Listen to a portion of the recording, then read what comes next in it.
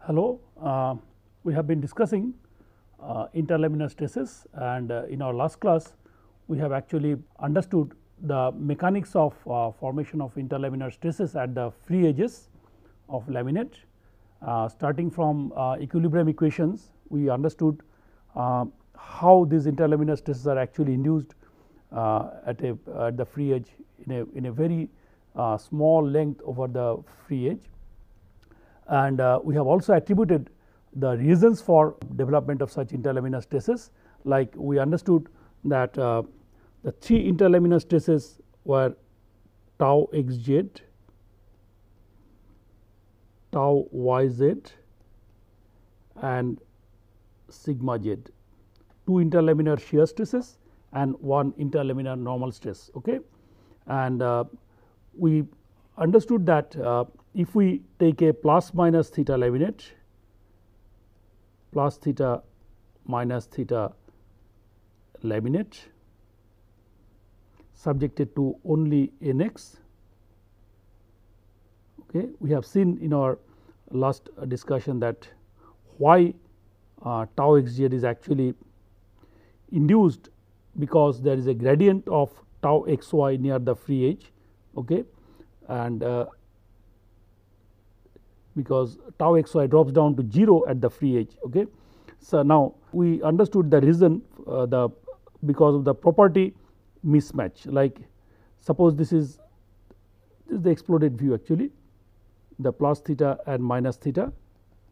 Say this is plus theta and this is minus theta, together they are actually subjected to nx and it is perfectly bonded at the interface. Now, you will appreciate that if the plus theta layer is free and is subjected to nx, then it will actually undergo shear deformation in the xy plane. Okay. That means, if the plus theta is left alone, suppose this is the plus theta layer subjected to nx, okay, subjected to nx, then it will experience shear strain gamma xy. This is for plus theta. If the minus theta experiences nx, it will also experience shear strain, okay, but in the opposite direction. Okay. That means, gamma xy for plus theta is not equal to gamma xy minus theta, okay, under nx, but then because they are perfectly bonded, therefore, they are not allowed to undergo shear strain. Therefore, that shear strain is constant, that leads to the development of interlaminar shear stress tau xz, and the reason for this is what causes tau xy? I mean what causes gamma xy?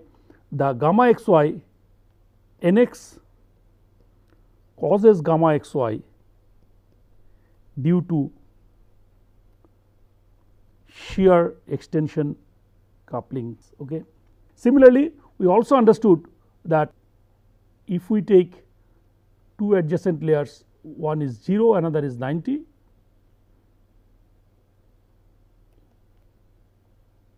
one is 0,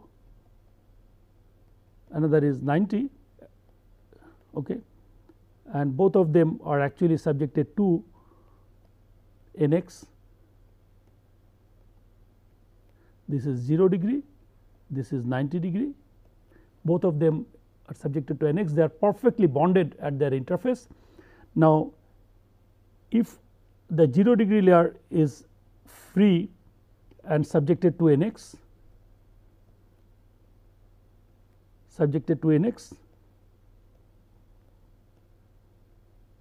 it will have transverse, because of Poisson's effect, there will be transverse strain along y. Okay.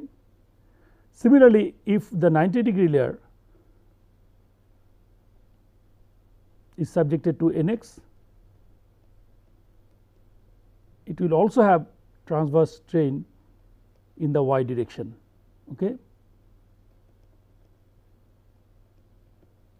And these two are not equal. Okay. Therefore, epsilon y of 0 degree is not equal to epsilon y of 90 degree. The reason is Poisson's ratio nu x y for 0 degree is not equal to Poisson's ratio nu x y for 90 degree. However, they are perfectly bonded and they are not allowed to undergo the same transverse strain which they would have experienced had they been free. Therefore, these two layers experience transverse stress sigma y. This leads to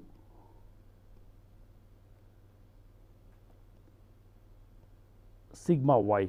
Okay. Therefore, sigma y is because of the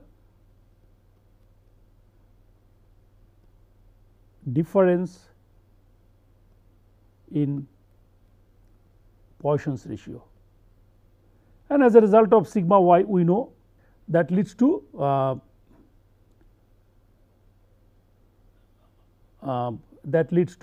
tau y z, sorry. Therefore, that leads to tau y z, not sigma y, that leads to tau y z at the interface. Okay. That leads to tau y z at the interface, and as a result of tau y z at the interface we know that leads to sigma z. So, we understood from the equilibrium equation, we understood why these interlaminar stresses are developed at the free edge, and we also attributed the reasons for that in terms of property mismatch of the adjacent layers. Okay. Now, we need to know how to determine these stresses. Okay. Therefore, we will now see how to determine these stresses, determination of interlaminar stresses in laminates. Okay. We have already seen that now this could be done analytically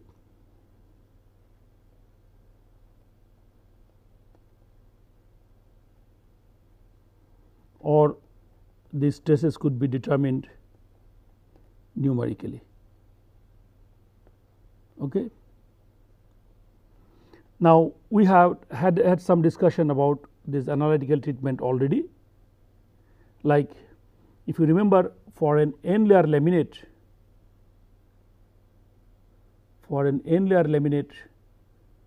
we could write, suppose this is an n layer laminate,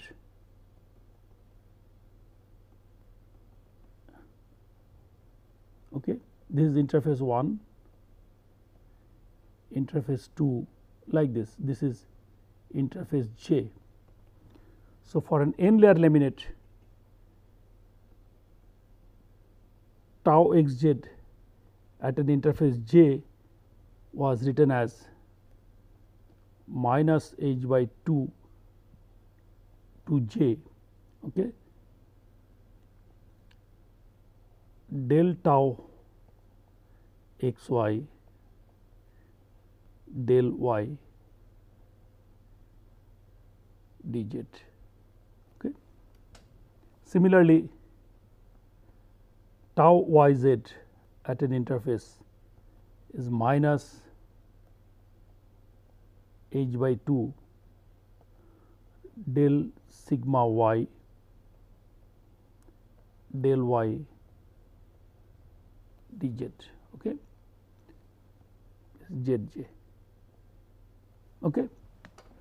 So, similarly, sigma z at any interface is equal to minus h by 2 del tau y z del y dz. So, you could understand that at any interface, if we need to know the interlaminar shear stress or normal stress, we must know how these stresses are varying. in the interlaminar near the free edge. Okay. These gradients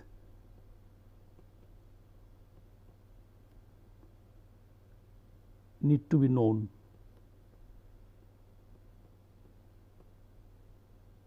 Okay. So, depending upon how this if you remember that we have shown at the free edge how these stresses vary. Say this is y, say this is the half width of the laminate B. So, this is how this is the boundary layer, which is approximately equal to the thickness of the laminate. Okay.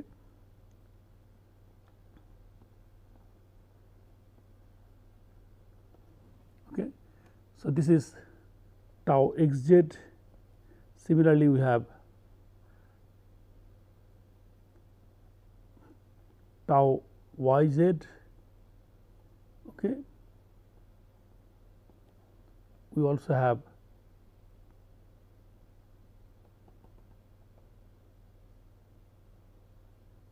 sigma z. Okay. This is at the free edge. So, in order to determine this, we need to know how tau xy varies in the boundary layer, how tau sigma y varies. So, if you remember that this is how this is tau xy. Similarly, this is sigma y. Okay. Now, depending upon how this tau xy drops down from its full value to 0 at the free edge, we can determine tau xz. Say for example, for a simple case, for a simple linear variation of tau xz, sorry, tau yz, we can write, suppose this is the tau yz variation, suppose this is linear. Okay. So, we can write, sorry, linear variation of tau xy, sorry, for a simple linear variation of tau xy in the boundary layer, we can write say tau xy prime is equal to 1 minus y 1 by h tau xy. That means, we define a coordinate in the boundary layer which is y 1. So, that this is the boundary layer thickness near the free edge h. So, that y 1 varies between 0 to h.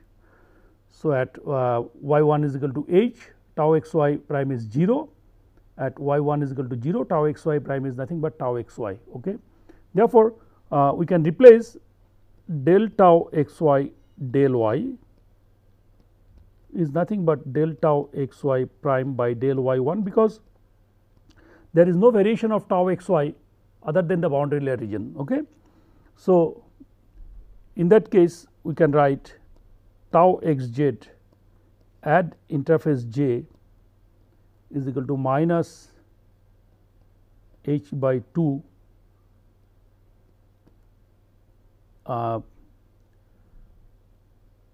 del tau xy bar del y 1 dz. Okay. Now, suppose this is our equation number 1.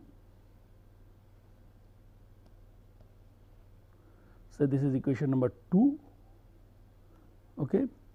Now, from equation 2 we can write del tau xy prime del y 1 is nothing but minus tau xy by h.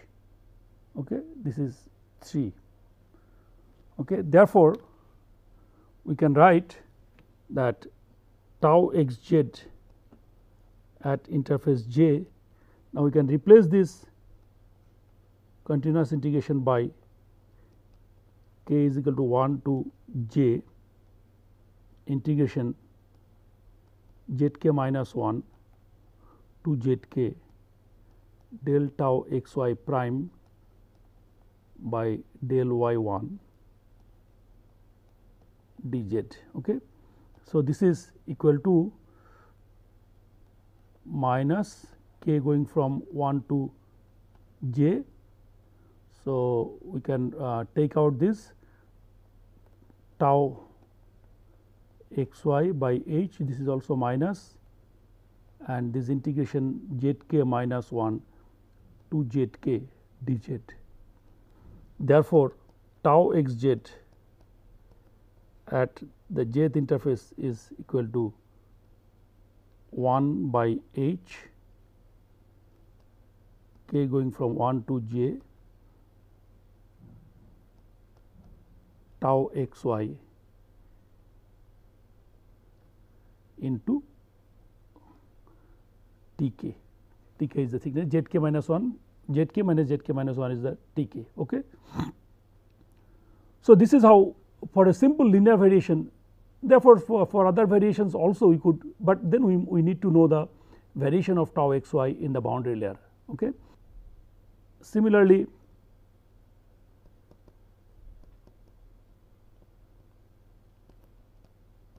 tau y z at z, considering linear variation of sigma y, could be written as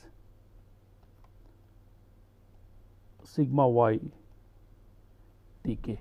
Okay. Then how to determine sigma z? For that you need to understand why the distribution of sigma z is like this. Okay. If you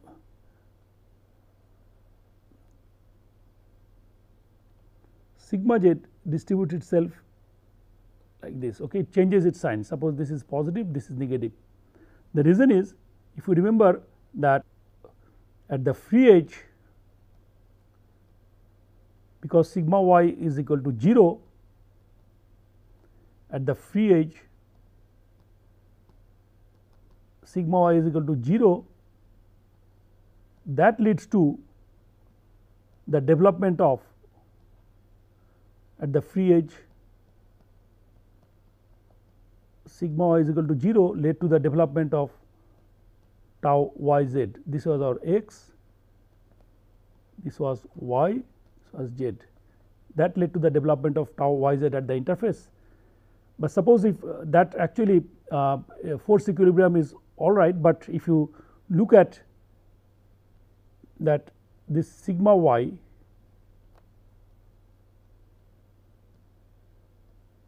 okay, and this is tau y z, even though they balances each other, but then there is a net moment because of the sigma y. Suppose this is t. So, at this interface there is a unbalanced moment is equal to sigma y into t is the thickness of that particular layer into t by 2. Okay. Now, this moment is balanced by the distribution of sigma z.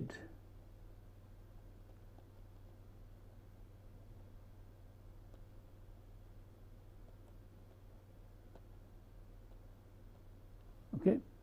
So, therefore, what happens is, this is the unbalanced moment.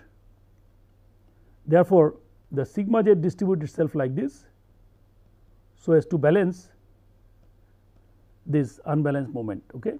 So, this balances the, okay, sorry, this is the other way around.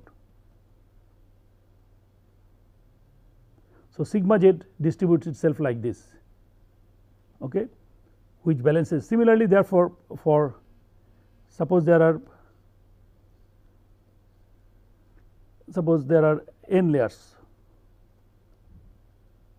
and we are interested to find in the jth layer, jth interface what happens. Okay. So, we can find out at each of these what is sigma y,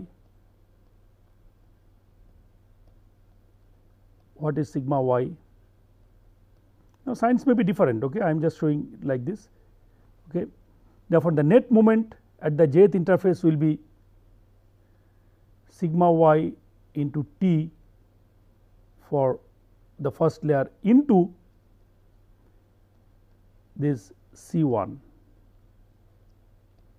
Similarly, because of this, it is sigma y into T for the second layer into C2. This is C2, like this. Okay, sigma y into T for the jth layer into Cj. Therefore, the net moment is equal to sigma y T into C k going from 1 to j. So, this net moment must be equal to moment due to sigma j distribution. From there we could find out what is sigma j. Therefore, we can actually analytically also determine, but we need to know the distribution. Therefore, we need to assume the distribution of sigma tau x y, sigma y and the sigma j distribution. Okay. You can also notice here that depending upon the sigma y, the sigma j distribution will be different. Therefore, if the sigma j distribution is such that near the free edge it is positive, then it will lead to delamination. If the near the free edge if it is negative, then it is the effect is not as severe as in the case of positive sigma j. Okay. But then numerically it is using, so this is how we determine analytically, and numerically we can use finite element method.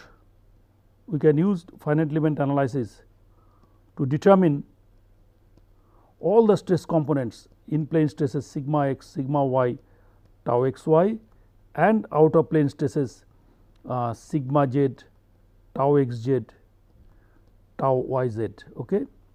However, there are issues, I mean you need to have proper mesh refinement and you need to choose proper element to accurately determine the stresses in the free edge. Okay.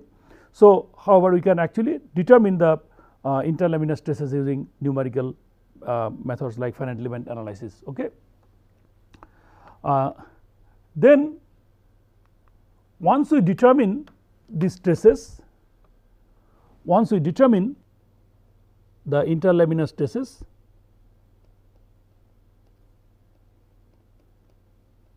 are determined, say using appropriate maybe numerical or analytical methods determined, what we do? We need to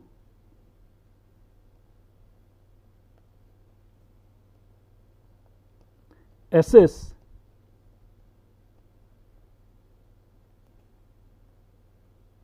whether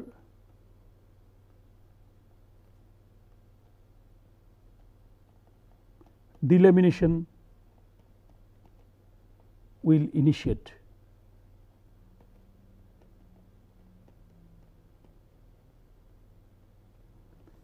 Because just due to the existence of interlaminar stresses,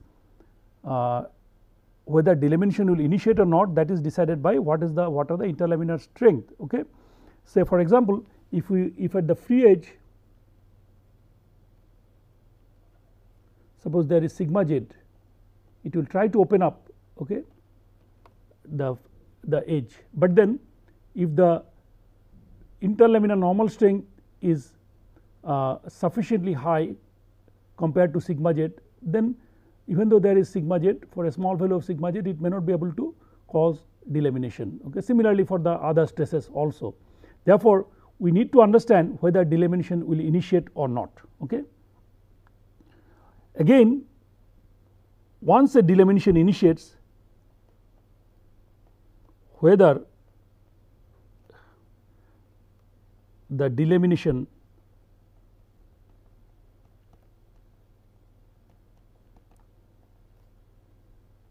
will grow or not. So, these two important questions need to be answered. Okay. Therefore, we need to have some criteria for delamination initiation, as well as once a delamination initiate, whether it propagates, because suppose there is a delamination at the free edge. So, there is a small, say this is the interface, I am just showing half width of this, say this is half width of the laminate. Suppose there is a delamination already whose length is A. Now, subjected to loading, whether this delamination will grow further or not, that is important. Okay. Therefore, we need to have some criteria which will tell us that whether delamination will initiate, and once it initiates, whether that grows further or not. So, there are clearly two approaches for that.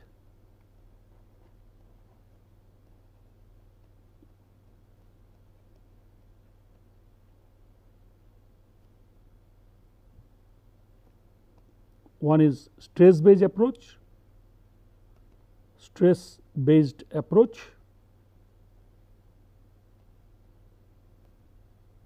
or mechanics of material approach, and fracture mechanics based approach.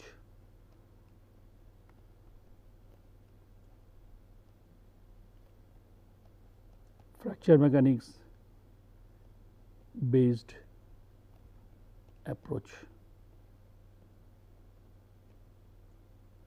Okay. So, in stress based approach, like if you remember in our macromechanical analysis of lamina, we have discussed the development of strength failure theories, where we have actually considered the lamina to be homogeneous. That means, a lamina is represented by its average properties, okay, both stiffness as well as strength, and then some strength theories have been developed based on those average properties, deciding whether a lamina will fail, but those failures are mostly actually intralaminar failure. Okay, and that when we analyzed a laminate, we could only determine whether a ply fails or not. Okay. These are intralaminar failure. However, a laminate also fails because of the interlaminar stresses, as we have discussed, that even though an individual lamina or two adjacent lamina may remain intact, but they may get separated at the interface, leading to what is called delamination, and that leads to a catastrophic failure of the laminate. Therefore, we need to understand both intralaminar and interlaminar failure. So, we have discussed in details the intralaminar failure, even in the case of determination of progressive failure of laminate, and now we discuss the criteria for interlaminar failure, like in stress based approach for assessing whether delamination will initiate or not. Okay. So, in stress based approach, we have average stress criterion.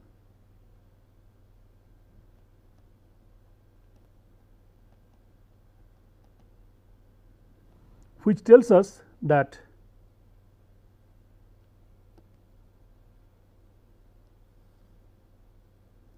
so this is okay, this is sigma z, this is half width of the laminate, this is not to scale, okay, and this is the boundary layer region, say, okay, where the sigma z is developed. Now, if sigma z is the dominant mode, if sigma z is the dominant mode for delamination, okay, dominant stress, then sigma z, average value of sigma z is calculated as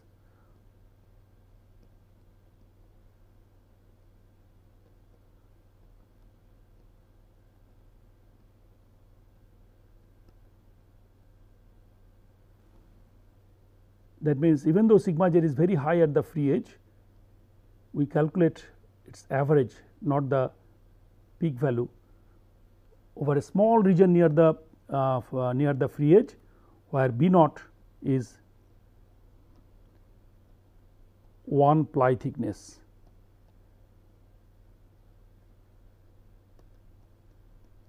Okay. And if this sigma average value of sigma z is equal to the interlaminar normal strength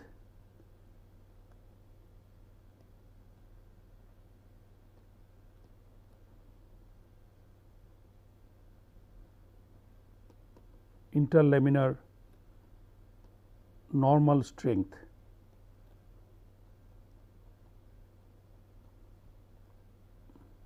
then this is the condition for delamination initiation.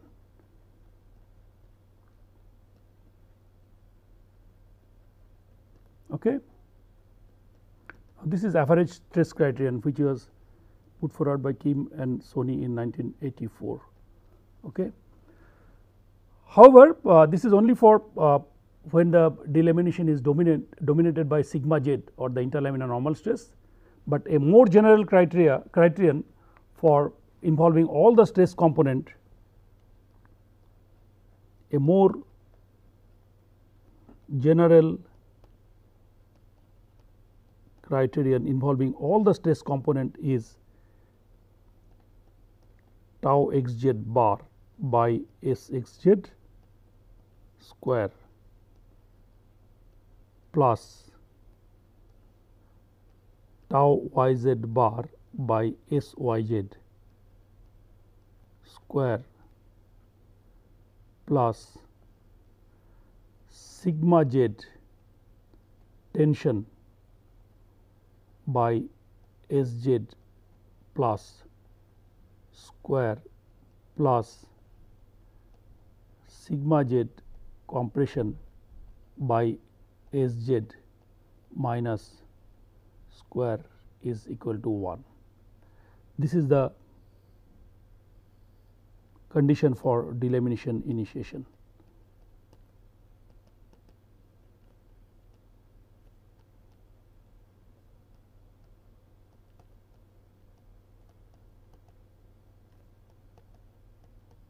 Okay.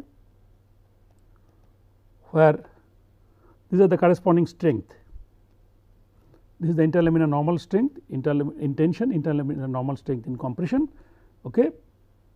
And this tau xz bar, tau yz bar and sigma z bar are nothing but the average value of this.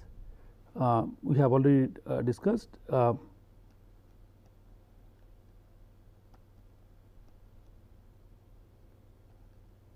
tau xz, tau yz, sigma z dy, okay, where B naught is 1 ply thickness. Okay. So, these are the stress based criterion for delamination initiation. Okay. And we can actually determine that whether delamination will initiate at the free edge subjected to loading, but for that we need to calculate the stresses, okay, at the free edge, and we have already understood how to determine these stresses. We can actually use advanced numerical techniques like finite element analysis to determine the stresses, and once we have those stresses we could actually use one of these criteria to actually assess whether delamination will grow or not. Now, one thing about the delamination is that it leads to catastrophic failure, but it also, when a delamination propagates, delamination also leads to stiffness degradation. Delamination also leads to stiffness degradation, which characterizes the delamination growth. Okay. For example, suppose we have a laminate, symmetric laminate, say for example, if we have a symmetric laminate, okay, if we have a symmetric laminate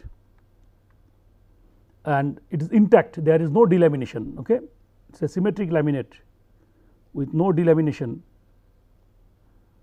we have seen already that we can have an effective Young's modulus, okay, we can have an effective, we can determine the effective Young's modulus of, sorry, this is x, okay, we can determine the effective Young's modulus of a symmetric laminate.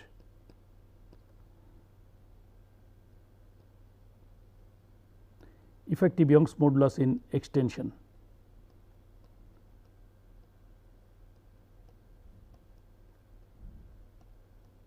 Okay. What was that? If you remember, this is A11 star, where A11 star is the first element of the A inverse matrix, okay, and H is the thickness of the laminate. Now, suppose this laminate is completely delaminated at a particular interface. That means, at a particular interface the bonding is completely lost. Therefore, it actually divides, this laminate is equivalent to 2 sublaminates. Okay. Therefore, suppose this laminate is completely delaminated.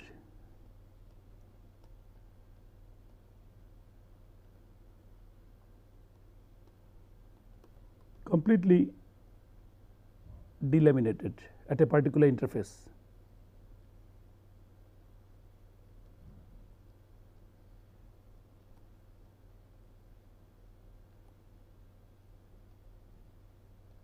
Suppose at this interface it is completely delaminated, because it is symmetric at both the interface. Okay. In that case, the Young's modulus of the delaminated laminate will be equal to, we can write this as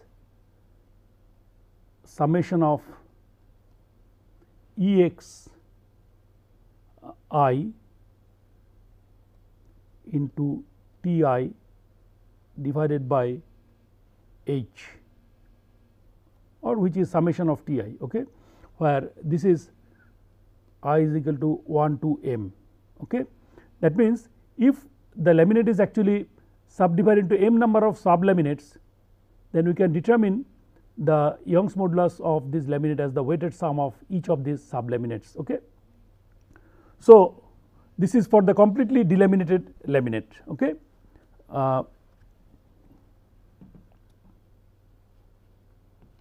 Now, Ex is the Young's modulus in extension and Young's modulus for the intact laminate, and Ed is when it is completely delaminated. Now, for a partially delaminated, suppose we have, say it is actually delaminated not over the entire width, but say over a length over A. So, naturally at A is equal to 0, it is Ex, at A is equal to B it is Ed, and in between for partial delaminated the value of E will be between Ex and Ed. Okay.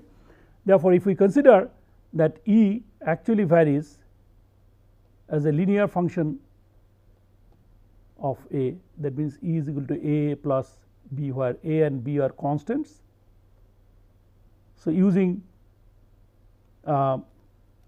then we know that at A is equal to 0, E is equal to Ex, and at A is equal to B, E is equal to Ed. From this we can determine the values of A and B, and we can write the expressions as Ed minus Ex A by B plus Ex. So, this is for a partially delaminated laminate with a delamination with A, the Young's modulus of that particular laminate. So, the stiffness degrades, and depending upon how far the delamination has grown, the stiffness degradation is related, okay, and it could be characterized by the degradation of the stiffness. Okay. So, now we have understood the stress based approach for stress based approach for delamination initiation criterion. Okay. Now, once there is a delamination, whether that particular delamination will grow or not could be actually addressed using fracture mechanics approach. Now, many of you may not be conversant with fracture mechanics approach. So, I will just briefly discuss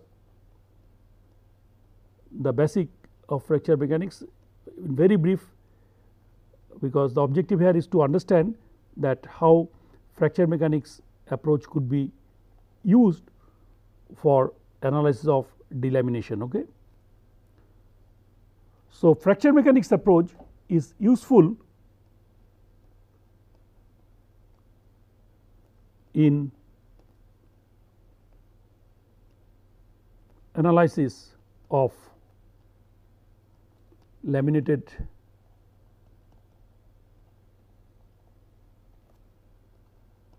composites with cracks, notches, and for analysis of delamination. We will try to understand how delamination could be analyzed advantageously using fracture mechanics approach. Okay. So, fracture mechanics approach will not go into details of this itself is a subject, but it actually stems from Griffith's theory.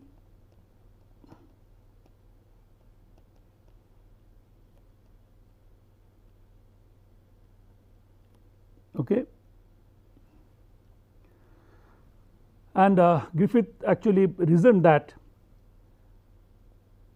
if you have a component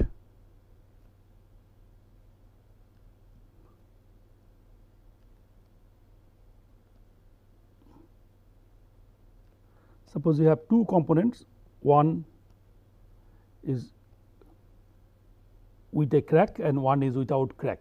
Okay. And he has reasoned that suppose this is a crack subjected to say the strain energy, I think all of us know what is strain energy of the uncracked component is more than the strain energy of the cracked component. Okay. Or when a crack grows, strain energy is released, and that strain energy is actually utilized for generation of new surfaces. Say in this case, suppose an elliptical crack, therefore, two new surfaces, and for the surface energy associated with this generation of new surfaces are actually obtained from the strain energy. So, if the strain energy that is released is sufficient for the generation of two new surfaces, then crack grows. That is what the reasoning has been. Okay. In linear elastic fracture mechanics, where we will only consider the linear elasticity, there are three modes of fracture, three distinct modes. Suppose there is a, say with respect to, suppose there is an edge crack like this, or you may consider this to be a delamination at the interface. Okay. Now, this crack can actually, if it is subjected to a load like this, it can open up. This is called the mode 1 or opening mode. Okay. Now, again with reference to your delamination, what is the stress which is responsible for this opening mode? this is sigma z. Okay.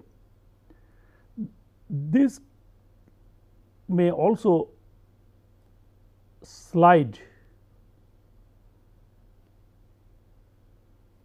okay,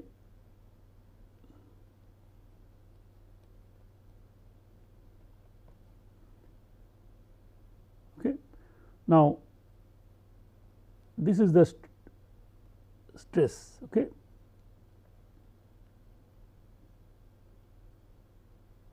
So, this is say this is your tau y z, okay, and suppose in our case this is x, sorry, not this is not x, in our case this is y, this is x, this is y, and this is z. Okay. Therefore, this is y z. So, and it may also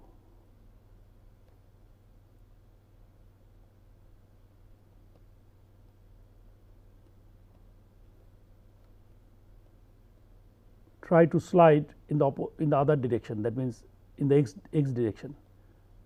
So, tau x z. Okay. So, this may be,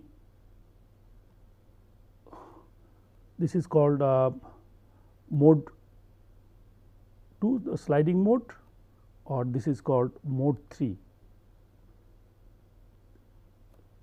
This is shearing, okay, opening. This is also shearing. Tau y z is in this in the y z in the z plane in y direction, tau x z is z plane x direction. Okay. So, one is anti-plane shearing, another is this is anti-plane shearing, another is in-plane shearing. Okay. So, 3 different modes are possible in case of fracture mechanics. Okay. So, when you have a crack here, it may open in the mode 1, or it may try to slide over in the mode 2, or it may grow in the mode 3. Okay. Though this fracture mechanics is actually based on linear homogeneous and isotropic material, but these are also used for heterogeneous and anisotropic material with proper modification. So, in fracture mechanics there are again 2 parameters which are extensively used.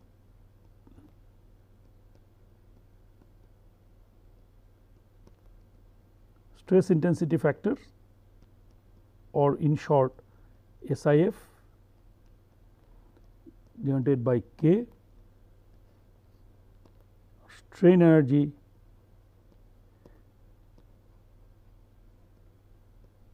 release rate.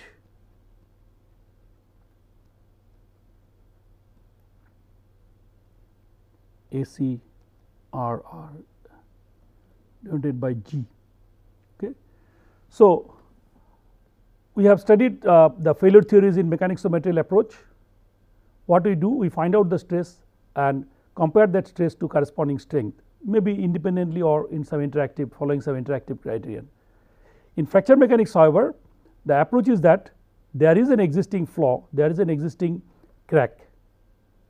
Now, these parameters like stress intensity factor and strain energy release rates are actually used to assess whether that particular crack will grow under loading. We will just have a brief discussion on this. Now, the stress intensity factor actually requires determination of stresses,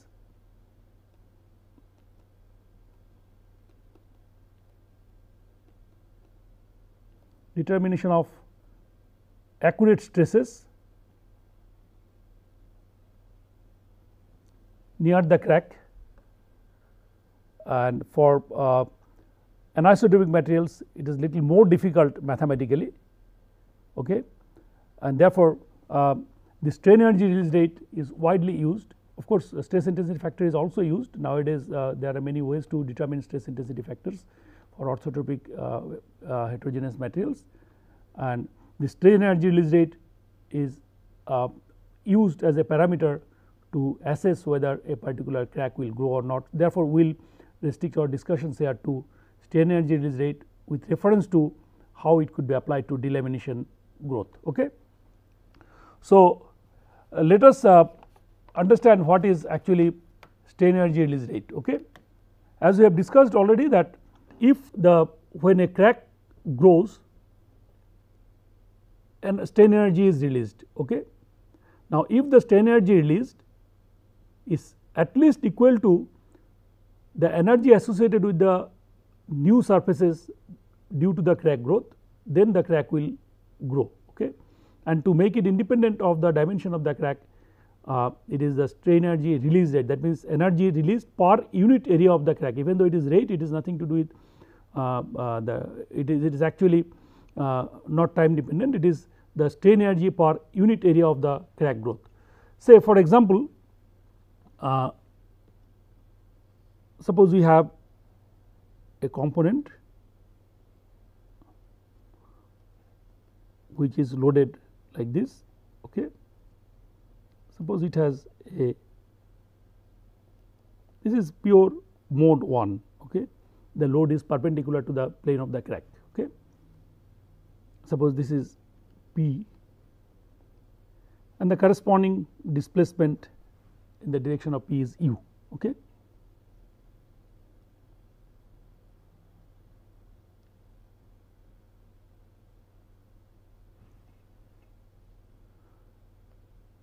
So, as P increases, the corresponding displacement also increases. Okay. So, this is U and this is P. Okay. So, after some time, as P keeps on increasing, at some point of time the crack grows. As soon as there is a crack growth, then there is a load drop. Okay. And there is a corresponding increase in U. Okay. Suppose this is delta U, this is say U and this is delta U and this is say delta P.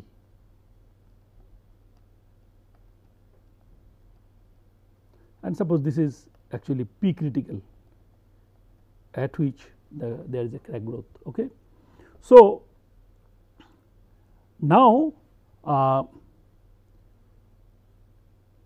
what is the when the crack grows,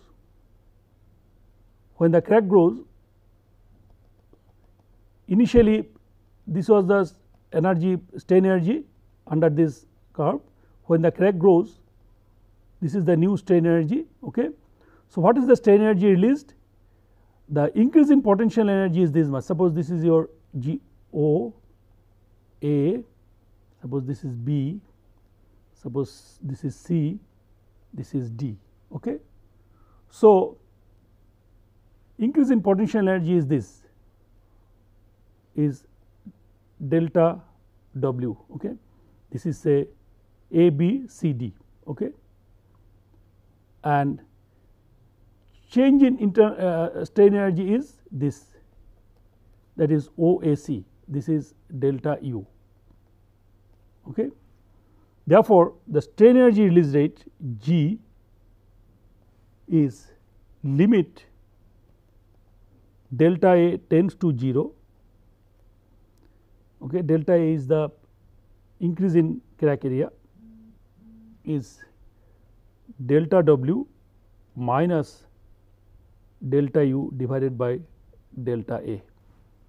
Okay. This could be written as delta A tends to 0, this is dW dA minus du dA. This is equation number 1. Now, because it is mode 1, let us write it as G1. Okay. Now, we can write the displacement U is equal to C into P, where C is the compliance of the system, okay, inverse of the stiffness. C is the compliance of the system, is actually U by P, because P by U is the stiffness. Okay. And now the strain energy U is equal to half into P into U. You know this, the area under the stress strain curve, okay, or the area under stress strain curve multiplied by the volume is the strain energy. Okay. So, half into load into displacement is the strain energy. So, this is equal to half, if we put U is equal to C P from 2, half C P square.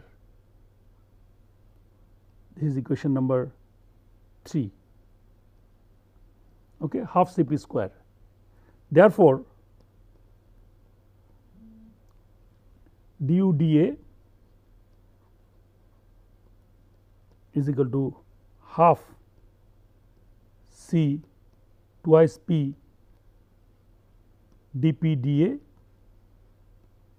plus half P square dC dA. Therefore, du dA is equal to Cp dP dA plus P square by 2 dC dA. This is equation number 4. Okay. Now, what is delta W? Increase in potential, the delta W is actually now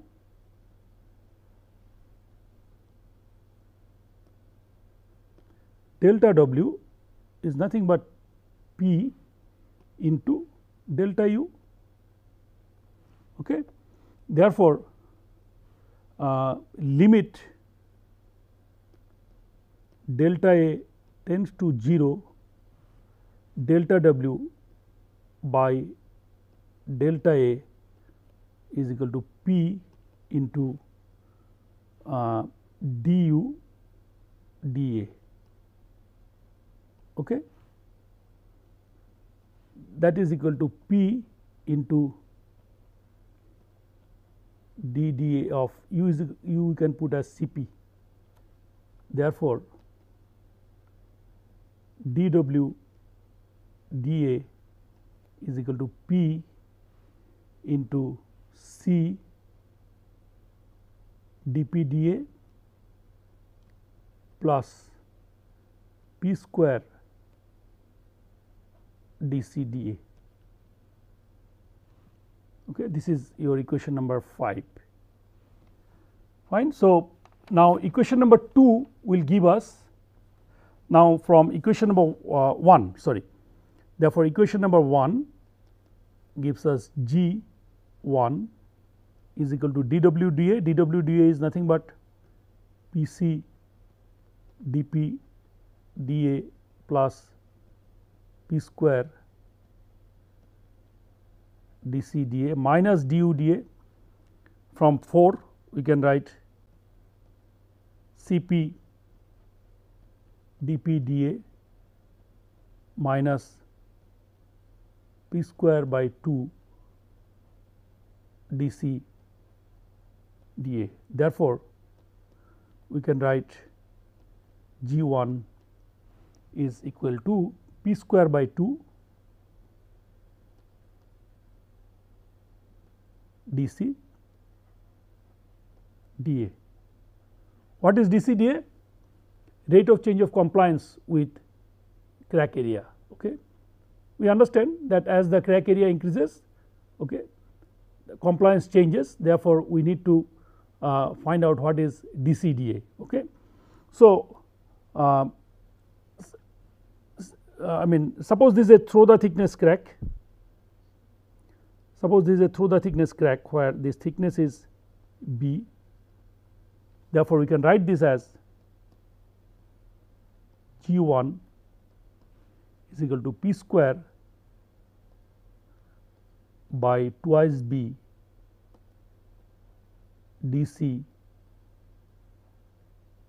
dA, okay, where A is the crack length and B is the width of the thickness of the component, where and this crack is through the thickness crack. Okay.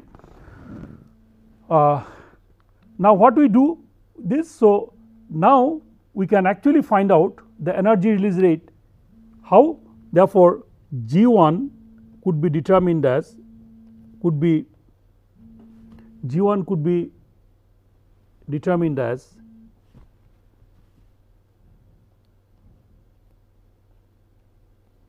G1 could be determined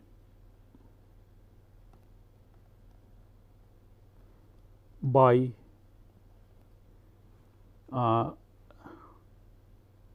calculating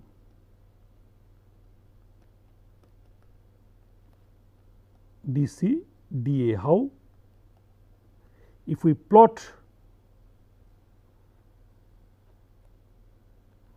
A versus C, okay, if we plot A versus C, and we can find out what is dC dA.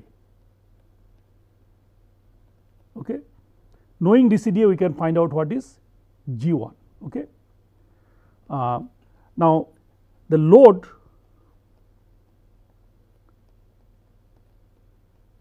at which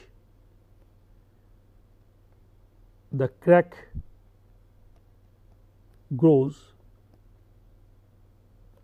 say it is P critical. Okay. If we have the load deflection curve,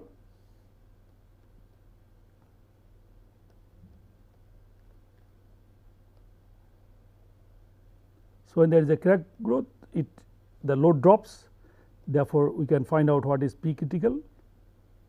Okay. Therefore, corresponding G1 is called the G1 critical strain energy release rate. So, this is PCR P critical square divided by twice B dC dA. Okay. So, we can find out what is the critical strain energy release rate, and we can also determine G1. Therefore, if G1 is equal to G1C,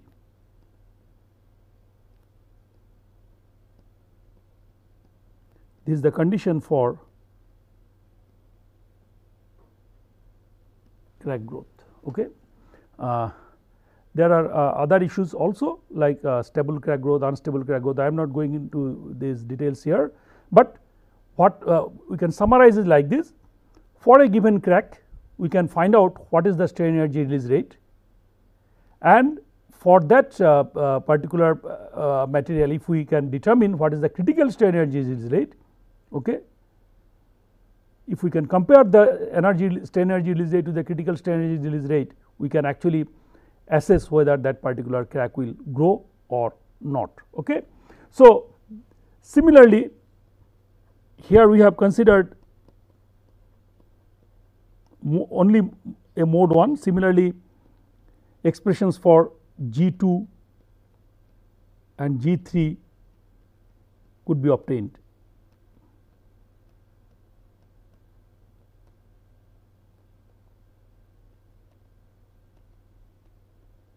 Okay. And then we can also determine the critical strain energy corresponding to mode 2 and mode 3. Okay. So, coming to how this could be applied in the case of a delamination. Suppose we have an edge delamination. Okay. Suppose we have an edge delamination already. I am just showing half of this. Okay. So, this is B. Okay. This is the laminate. Now, this is our X,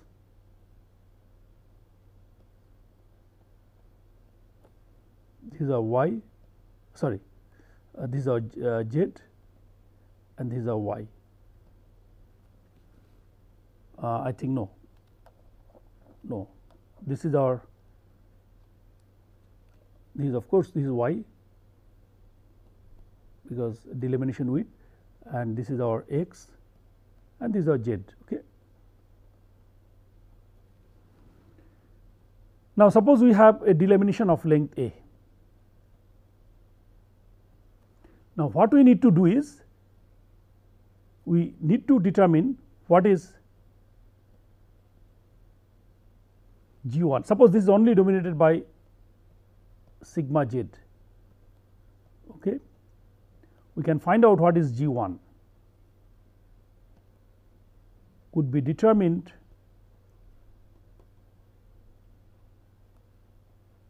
using numerical methods. There are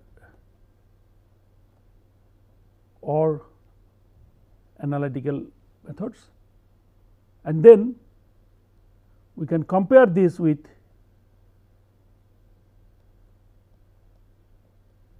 G1c. If G1 is equal to G1c, we can say that this delamination will grow. If it is not, this delamination will not grow.